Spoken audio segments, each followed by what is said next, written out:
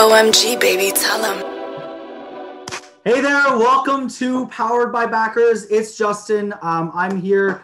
Another great day, another great guest. I have Sean McCormick. Sean, thank you very much for joining me on the show. Thanks, Justin. Nice hoodie, man. Yeah. Well, I just went and put it on just for the show. Represent the Oil Nation. You're from Edmonton. I'm just a wayward fan from the East Coast. That's all right. We're an easy team to like. Yeah, exactly. I grew up in the 80s. You're an easy team to fall in love with. Well, that's difficult team to like. To continue the love, right? It's maybe a love-hate relationship, but I've stuck with them through the years. As I said, I grew up sort of in the early '80s, Gretzky, Messier, in the heydays, and that was kind of I latched onto the bandwagon, and I've kind of maintained the fandom ever since. So. Yeah. Cool. So I'll do a quick bio intro. Yep. So you are with VP of Sales for Moneris. A number of other things, but one of the things that I wanted to talk to, you were a sports broadcaster with Rogers Sportsnet sort of a few years back. So we'd love to talk a little bit about that and maybe sort of the trajectory of where you went from there to where you are today. I know you gave me a slow clap, which I thought was unreal about the 3HL. So I mean, love the 3HL. You love the 3HL, so I wish I wasn't so old. I'd love to play in it. I'm too old now, though. To jump in, did you play junior at all, or where did you play? I played some tier 2 out in Manitoba. That was just the best hockey I ever played, though. The most fun I had playing was senior hockey in Saskatchewan. Back, it's my first gig in broadcasting. It was in Yorkton, right at a school, and there's nothing to do in Yorkton. I don't know if you know that or not. I've never heard of Yorkton. Not a lot to do there. So that's probably why I've never heard of it. It was even worse than having heard of it and not knowing that there's something to do there, right? Yeah. No, it was a great league. It was the what's it called? The Triangle Hockey League, I think it was called. It was this geographic area, southeast Saskatchewan, and it was good hockey, man. Because you got all these little towns, right? Like that are 500 people, 1,000 people.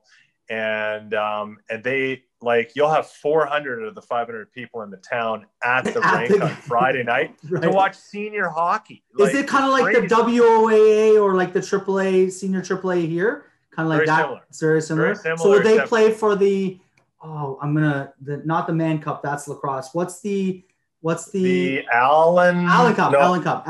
Is it the Allen? Yeah, Allen Cup. Yes. I think it was the Allen. Yeah. Allen Cup. Yeah. So would they play for that at some point? Yeah. So I think the Allen was getting way out of my BC, comfort Ontario. zone. That's right. Different provinces. So that was pretty fun. I wasn't good at that. A lot of guys got paid. I got free sticks. So that tells you where I was. the level of play. Yeah, they're like, okay, you get a jersey. You get to sit on the bench. That was your payment. Watch me. Yeah. That's cool. Well, hey, that's better hockey than I ever played. So I'm the opposite. I never really played. I mean, I played sort of AAA in what was called the MTHL, now arguably the GTHL in Toronto. And then I think 1 year of AAA, and then kind of that's pretty much was the end of my career. But I decided when I saw the 3-on-3, still a hockey fan, I saw the exciting end-to-end action. I thought, what if there was a 3-on-3 pro hockey league and at a bar with a buddy and just literally was like, what would we call it? 3HL. I Googled or actually got the domain .ca, didn't get .com, kind of had some issues with that, but literally incorporated the business the next morning, November 11th, 2015. So 3HL Inc. and literally created a Twitter page, and within a couple months had over 1,000 followers just from saying, hey, we're going to start a 3-on-3 pro hockey league. Didn't even really know how we were going to do it. But so that was I went from not being able to play to trying to create my own pro hockey league. So no, that was I wish you the best of luck in that going forward, man. It's a great idea. Yeah, it's on hold a little bit, and that's kind of how I got into backers. What I'm doing now is I was trying to fund the teams, and I came across the idea of the Green Bay Packers and basically the community-owned team, and sort of that's how I got into equity crowdfunding. Saw that as an opportunity for the 3HL. No one was really, it was a new sort of rule, new regulation. no one was really facilitating it. So I literally said, okay, let's create my own platform, fund my own league, and Bob's your uncle kind of thing. So right on. Anyways, enough about me. So what, you went into sports broadcasting. So what, I don't know if, I don't want to hit a nerve, but what took you out of fair question. Yeah, no, it was a fair question. I've been but my last year at Sportsnet was, I think, 2010. Okay. And I've been doing it for about 15 years. I've been in the business, and greatest job. And I've seen you on TV back in the day. So yeah, it's so we had a viewer. That's amazing. Well, nice to finally meet you. Yeah. I'll do it for that. No, but seriously, I mean, I remember seeing you on TV. So, I mean, right. Yeah. It's, you had more than one viewer, I'm sure. Good. No, it's like anything, man. And I think a lot of your subscribers will probably agree, because they're cut from that maybe a similar cloth, is that you can do something for only so long before you kind of get antsy and you got to try something new. Right. It's not that what you're doing isn't fun, and it's not something that's really cool, and it might be the best job ever. In fact, there's a day goes by I don't think about broadcasting, how awesome it was. But day to day, you need a challenge. And my goal when I got into broadcasting was to find a 10 o'clock chair national in sports at a national network. So it took me about I think 9 years to do that. So I got here in Toronto in 2002. So I had 8 years in Toronto, working at Sportsnet, worked my way up to that 10 o'clock anchor spot.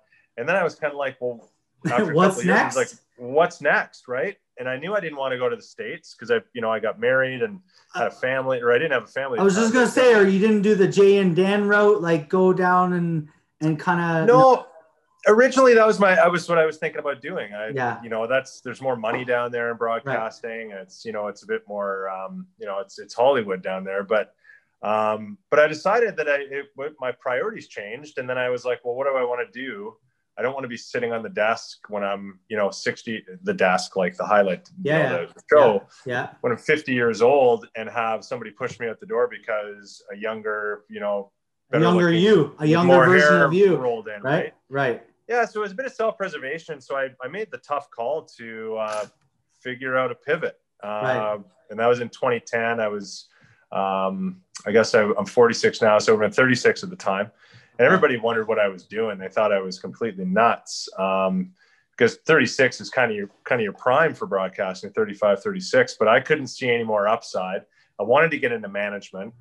Nobody at Rogers believed that I had any business acumen, and they were probably right, because at the time I didn't have a lot. Right.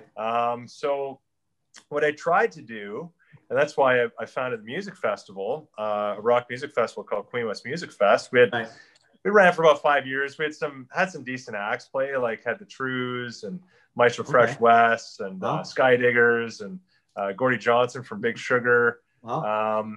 And what my strategy was, I needed a pivot, because I realized that I wasn't going to be able to convince Rogers to give me a job with any sort of business responsibility at any significant level, right? You might have got like early entry level type of stuff, but you'd be taking a huge kind of step back, dude, or nothing. I was happy to take an entry level position. I wanted a Vine, and they wouldn't swing me one. Really? So really? Okay. And the feedback I got in every one of these interviews, internal interviews, like I thought that'd be a pretty good place to start. It was all like, well, you need a bigger resume, and so I thought, well, why don't I go do this? I knew I could sell, because I'd done, I had a real small business when I was in university, pressure washing. And so I knew, and that was all door to door. And I knew I could sell. So I thought, okay, I gotta figure something out that has sales in it. And I loved music, and music to this day is a passion. It's as big a passion as sports. Okay. And I don't know if you remember the Virgin Music Festival on Toronto Island. Okay. This is back in the late, maybe 06, 07, 05, 06, 07. At the Ontario place or at the amphitheater? It was actually on they, Toronto Island. On the island? Okay. They only had it for a couple of years. Okay. And then the residents over there got all antsy with the noise. But talk about the one resident, right? The one resident the that resident. lives on the resident. Guy. Yeah, the four cottages that live on the side of the island. And literally, and they won't allow airports to go in on the island. They don't want concerts. All for those 5 residents on the island, right? Yeah. They have a lot of pull. They have a lot of pull. Somebody big must live. Much pull. Yeah, for 5 residents. Yeah. But anyways. Yeah. So, but it was an awesome event, and this was sort of at the start of the music festival craze. It was my first sort of dipping the toe in the water as a fan, as a music lover, and I thought, wouldn't this be awesome to do this in Trinity Bellwoods Park, which is downtown Toronto, where almost right across the street from where I lived at the time. So this was kind of all meeting at the same time, and I thought, well, why don't I call the city and see if I can do a concert in the park and sell all my own advertising. I'll reach out to all of these sponsors like TD and Coke and BlackBerry. BlackBerry was big at the time. Remember those guys? Yeah. And Jim Balsillie. I wonder if he's still trying to. Maybe he could buy a 3HL team. He's probably. He can afford that, depending on where his money's gone over the years. I think he can afford a 3HL team. Right. In Hamilton. We'll bring him a 3HL team in Hamilton. There you go. He'll get his dream. Right, that was a pretty big dig on Jim Balsillie. And hopefully, Jim, you're watching. No harm, no foul. Anyways. Okay, so Trinity Bellwoods, the park that had the very first COVID party just recently. I don't know if you saw that. That's on right. there. I just drove by today, and there's a bunch of homeless people camped out. But they used to use it for concerts. Now they use it for homeless campouts. But didn't you see the? I think the joke at the beginning of the lockdown, just at the end of the sort of the first lockdown, a whole bunch of people went to Trinity Bellwoods, and everyone was like, bunch of losers out there at the park. That's right. Like everybody rode their bikes over. May or June time frame. Everywhere. Yeah. Everybody that was there had a bike. I didn't hear anybody go, "Hey, cyclists are doing something wrong," because nobody ever says cyclists are doing anything wrong. But anyway, I got on a tangent. Is that a?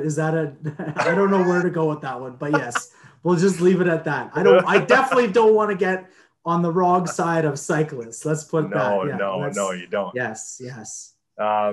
Trinity Bellwoods. Yeah. Okay. Trinity Bellwoods. So basically, it was I needed to put something on the resume that had some business acumen. So through the concert, ran it for 4 years or 5 years, I guess, and made a whole bunch of contacts. I thought, but it still wasn't enough to to convince anybody that I was deserving of something other than nightly highlights. So I feel like there's sort of like I don't know. It's like every entrepreneur too. There's this journey where nobody believes in you until they do, and by then it's like for some too late, right? It's almost like take. You know what I mean? Yeah. Anyways, it's almost like, hey, overnight success. It took me 18 years to get there, right? Sort of thing. Yeah. That's a pretty good point, Justin. And I couldn't agree more. It was no matter what I did, no matter what I did or said, it wasn't going to convince anybody that had said no to say yes. Right. I mean, I'm in sales now, and I recognize real early in any opportunity whether somebody's going to say yes or not. If they say no at the start, cut bait, move on. Because I like to think I can be persuasive, but only to a point. Right. Yeah. It's tough to sell somebody when they don't really want it, right? No, if they don't want it, move on, right? Move on, But so I couldn't, it wasn't enough to push me over the hump. So, and I know this sounds really long-winded. You asked how I got from the whole point of this show is literally to hear your long-winded story, so everyone can I just did the quote in the yesterday's show. I've never really written a quote, but mistakes made, lessons learned, moving on, right? So that's literally that's how I live life. But anyways, no, bang on, man, and if, you know, when I started that journey to get from broadcasting to the next step, whatever it was, and you know, that, you know, there was another stop in there before I got my first sales gig. I always had in mind what my goal was. So I was never really, I mean, there's some tough moments and whatever, but I never really got deterred by the process. Right. I convinced in my own mind that what I was doing was right. It was the right path, and that long term it was going to pay off. Right. Short term, there might have been a little bit of pain, but I was in a good spot because my wife had a good job. So I was able to, you know, take a couple of risks. Right. So the biggest risk in the process was the 2010 municipal election in Toronto came around, and I had a couple of contacts both within the federal Liberals and the federal Conservatives. I wasn't particularly political at the time, but I did care about where I lived, and I cared about, you know, I cared about Toronto. So I decided to run in the election. My I did not know that. I'm gonna straight up, I didn't know that. What was it, the municipal or provincial? Municipal. So, did you run for mayor? No, it was councillor. Okay, yeah, I was a councillor in the ward that I lived in downtown. Okay. My strategy there was, well, I tried to expand my network with the music festival. It didn't get big enough. So here's a way to expand my network even further, because you can't even believe how many hands you have to shake and how many introductions you have to make in a 3 or 4 month campaign for office. I wonder what COVID's like for what do you call it on the good point. Like ask Donald Trump, I guess, right? Because it'd be a lot different now, man. Yeah, it'd be so different now. I mean, I spent days like all day on the phone asking people for money, kind of like raising money, right? Yeah. And you have to do that because your campaign has it costs money. I think it costs like $60,000 was the budget for the municipal campaign to run. Yeah. And I didn't want to have to bankroll that, because here's what happened. I had to quit my job at Sportsnet to run in the election, because that's a conflict of interest. You can't be a broadcaster and run in an election at the same time. Wow. You have to either take a sabbatical or you have to quit. And Sportsnet said, you're going to have to quit. They kind of called my bluff on it a little bit. So I said, okay, I guess I'm going to have to quit. So timing wise, was this before or after the music festival? Same time, actually. So the music festival was about 4 years old. Okay. So I was still doing it. Okay.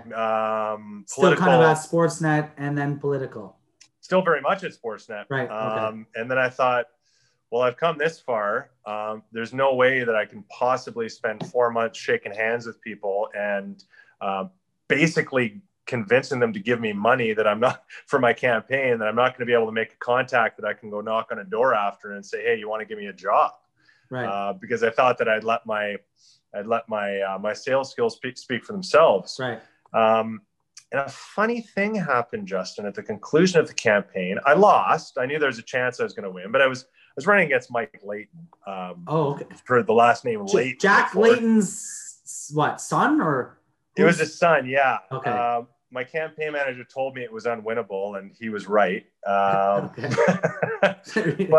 But hey, really, we might as well try, right? I mean, I'm gleaning from the story that you got a lot of contacts from that, right? That you could and your did I freeze? And your thought process was that you would be able to, the risk of doing that and the potential reward of gaining those contacts would outweigh, you know, whatever they were saying at Sportsnet, right? It was kind of like this was going to be an all-in, you know, win or lose, you were going to benefit from it. I was all in, and I was going to benefit one way or the other. I mean, in hindsight, like the worst, I could have always gone back to broadcasting. I probably would have had to go back crawling on my hands and knees and made less money if I had to go back. But I felt like in terms of what's the risk, to me, again, at the time, there wasn't a lot of risk because I was getting to the point where I could see that my network was growing. I could see that I was getting valuable sales experience. I mean, I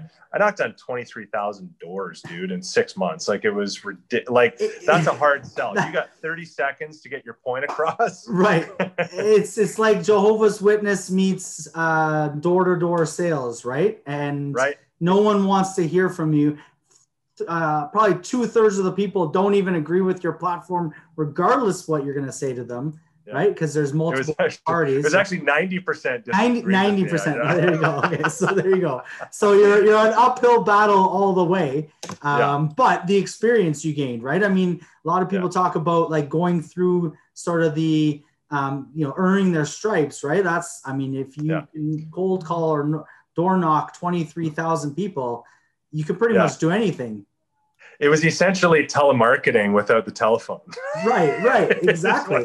With a different premise. You're not calling the duct cleaning. It's I mean, I get that still daily, duct cleaning, but it's for a political gain, right? But interesting.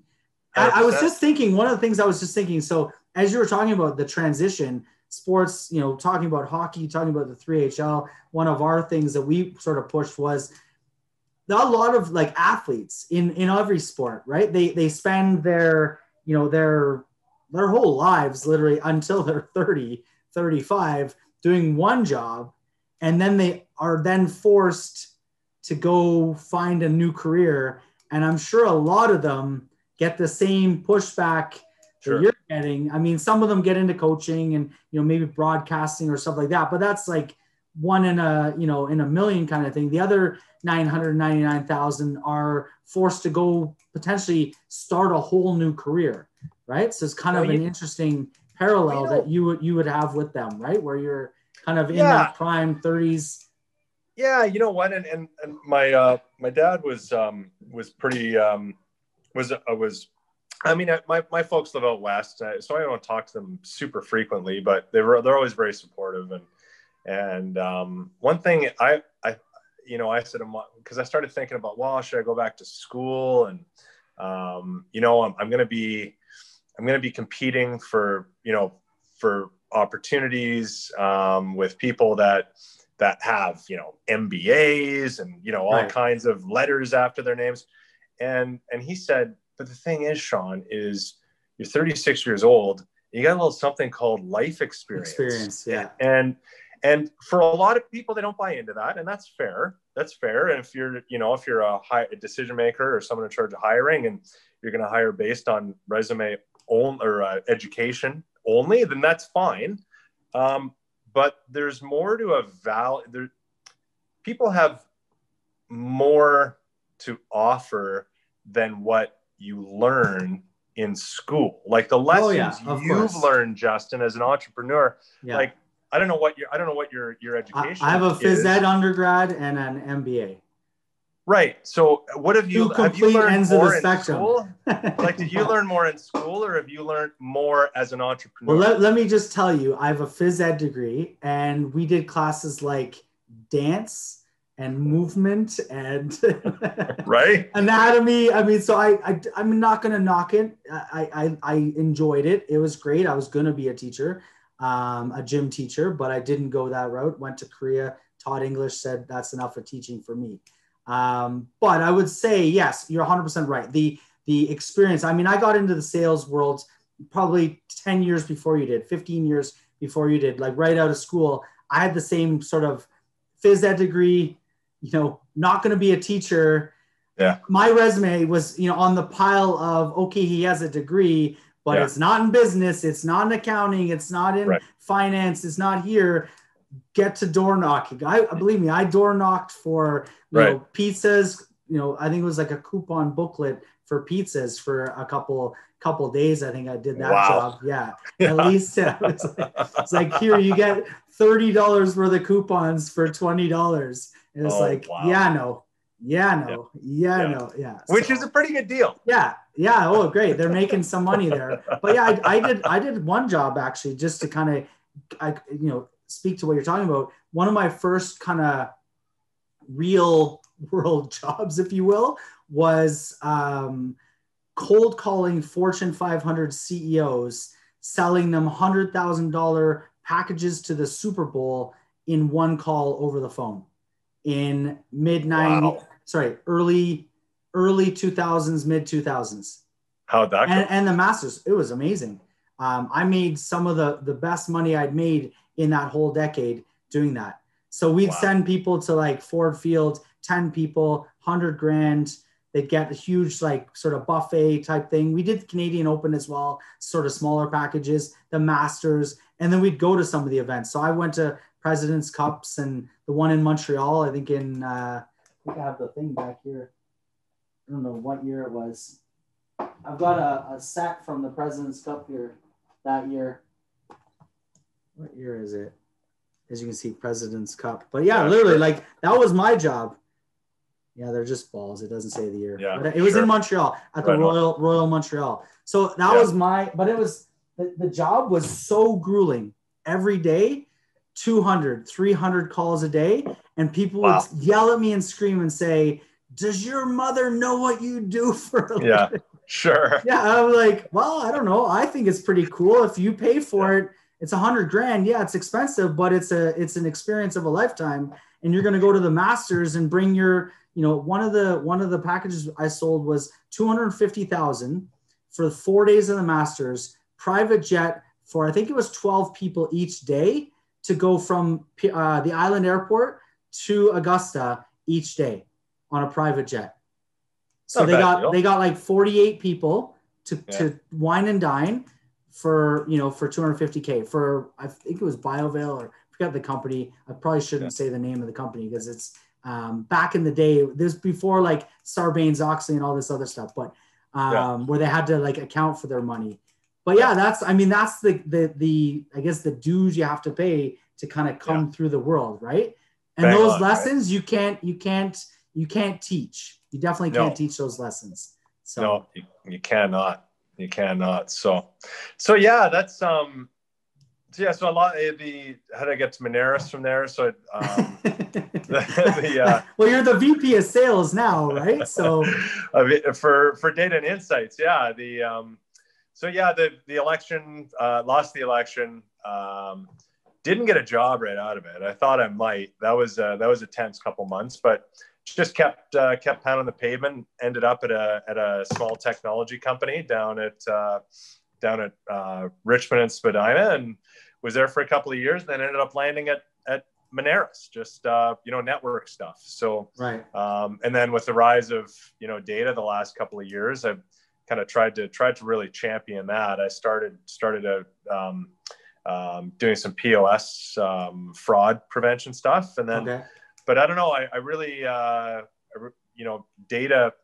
I'm not as passionate about data as I am about the Oilers. But at the same time, there's a huge opportunity. We're just barely scratching the surface. And payment data right now in this era of COVID, and the impact that COVID has on small businesses. It's so important that governments have consumer spending data to base their policy decisions around. You can't just go like I just heard today, the Toronto, not the health minister, what the heck is her name? I can't remember. Anyway, the chief doctor of Toronto says that she wants to close all restaurants and close all arenas, just shut it down. Right. And because there's a health risk there. Well, fine, that's fair. That's your lens. But let's see the other lens, the small businesses. What does a full shutdown mean to those people? So we're talking about lives. They're probably not coming back, right? Right. Yeah. So payment data at Moneris can help the municipalities and the provinces and the feds understand the impact to consumers of the decisions they're making. So, so I'm pretty happy to be playing a role in that right now, because this is a part of our business that we haven't really tried to sell before. Right. We've responded to inbound requests, but we've never been outbound about it. Right. So my job now, after going through sports broadcasting, political technology, now into the processing, now into data, is to make sure that our payment data is used to really support ultimately small business at the end of the day. Right. Interesting. And I mean, the term I've heard people use and we kind of use is collateral damage, right? It's sort of the the aftermath of the decisions that they're making to, rightly or wrongly, I don't really want to get into that debate or that discussion on here, because again, just like cyclists, we might ruffle some feathers on both sides of the fence. Right? Yeah. So, hey, at the end of the day, here's what yeah. I think everybody can agree on is that when you make a decision that's going to impact a lot of people, you need understand to it. You need to inform. You need to have data to inform that decision and inform policy. And I think what we saw back in the spring were decisions that were made based on only medical data. Right. And medical data doesn't make the world go round. Right.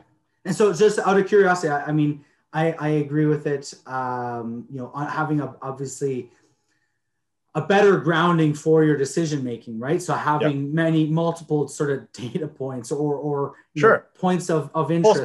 Full spectrum, exactly. Right? So just out of curiosity, I mean, like what are you talking about? Like when you talk about data points, just number of consumers, dollars spent, types of dollars spent on types of, takeout versus like how minutia does that data get, right? Yeah. Or what do you guys measure? Yeah, granular is the word I meant. Yeah, so it's all obviously it's all aggregated. So we're not confidential.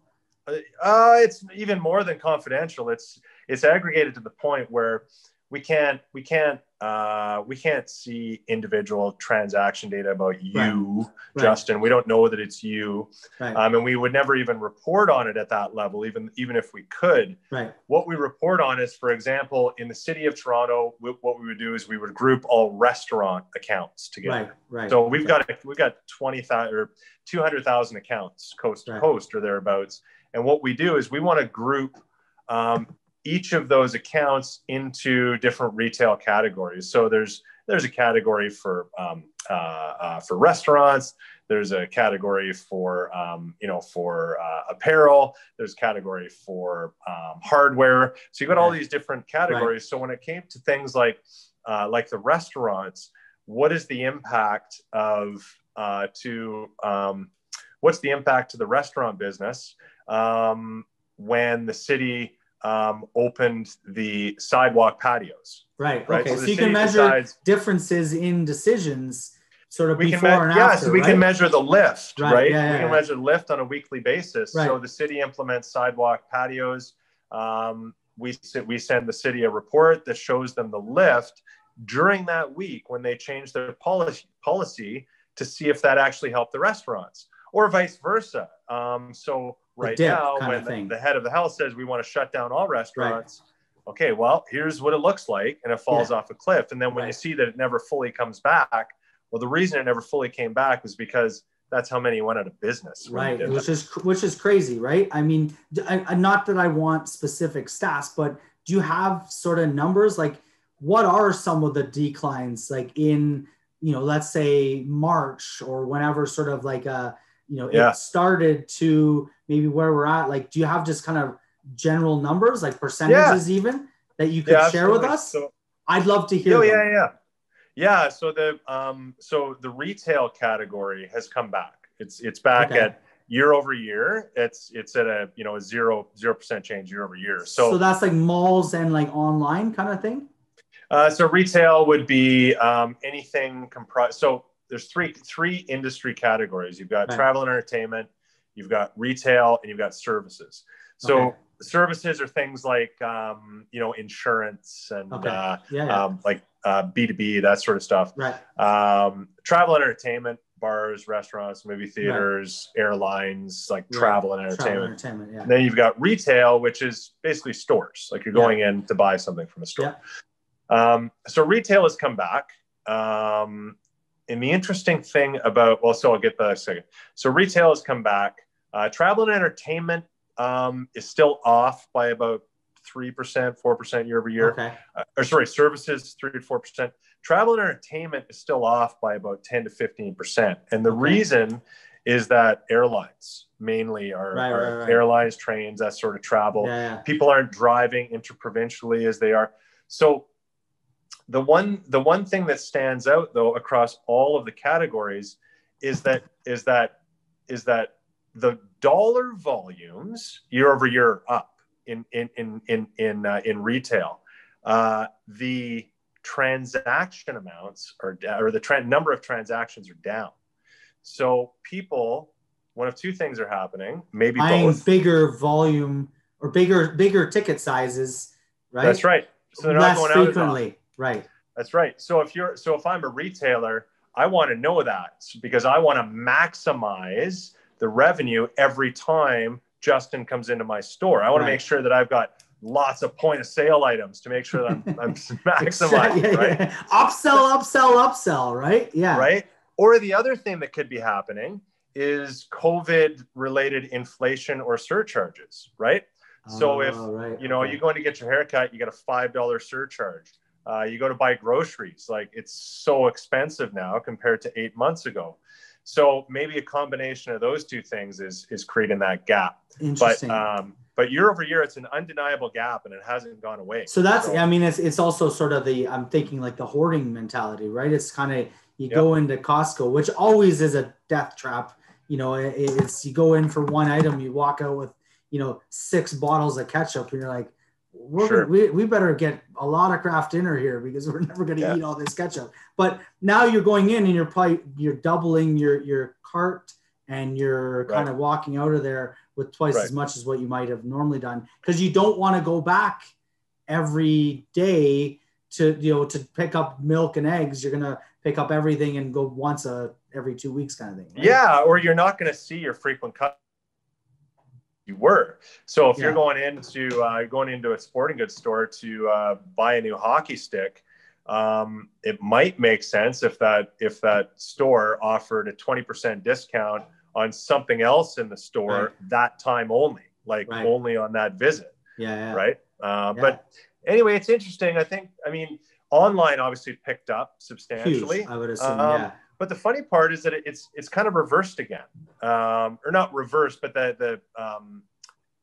we're back almost to where we were pre-COVID. So over the summer. Right. So now going into winter though, are you? I guess it would be interesting. Well, Quebec's on a full shutdown right now, right? Yeah, so, I was just talking to a guy actually earlier today in Montreal. Yeah, he was because I had to go pick up my kids at school. He's like, "You're going to pick up your kids?" And I was like, "Yeah, it's business as usual for schools, at least for now, right?" So cool.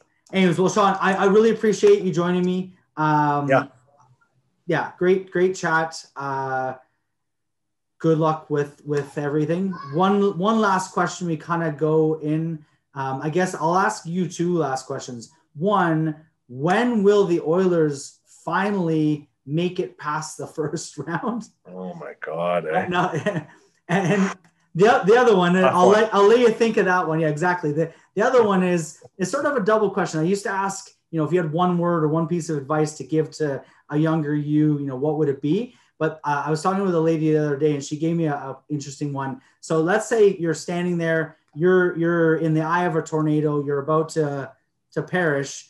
I'm here. I'm going to tell your family, your loved ones, the world, your last words. What would they be? So those are a couple different interesting questions that maybe we'll ponder a moment or two on. What was the first one?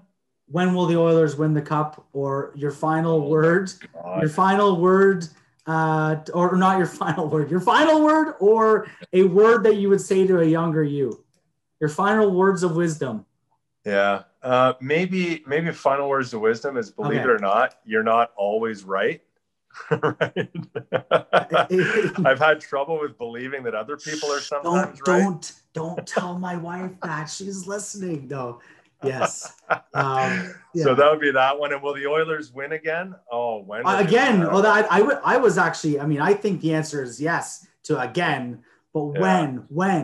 How well, they're soon? going to have to do it in the next. They got McDavid for 5 more years. He's got to be in the next 5. And Draisaitl, she wrote. You've got the next version of Crosby Malkin, right? And McDavid, Draisaitl. So you got 3 or 4 years here to get it done. I think they'll be better next year. Yeah, there's no question. I think they were poised for great things, and coming out of that lockout, it was just as soon as I heard that they were playing Chicago in the first round, I was like, I know. I don't like it. Yeah, I don't like how that sounds. You know what? I think they got screwed by Dallas. They were tied, and there was like the win percentage put Dallas as the 4, and they were the 5, and they then had more wins. Yeah, well, that's what I mean. They actually were. It's just the win percentage or whatever. I remember looking at it, but it was like they were literally the 4th place team. They got bumped to 5, and that kind of put them up against a Blackhawks team that has some talent, in Kane and Taves, and some young guys and Kirby and I don't even know Dak or whatever, and all those guys, right? So they just never got going. Never got it in gear. So what was the year? What was your prediction? It's got to be in the next 5 years. The contract, the McDavid and Draisaitl's contracts. So we'll say by 2024, 25, somewhere 2025. By 2025, they're going to win. Awesome. Yeah. So you heard it here first. Sean, thank you very much for joining me. Amazing story. And more than welcome to do it again when the 3HL is back on. If you ever want to get back into broadcasting, just part-time, come on and do some 3HL games. Come in and do it for fun. Do it for fun, right? Just come out. Yeah, for sure. Yeah. Awesome. Well, Sean, appreciate it. Everyone else, powered by backers. I will see you guys again tomorrow. Sean, awesome. Thank you very much. Cheers, bud. OMG, baby, tell them.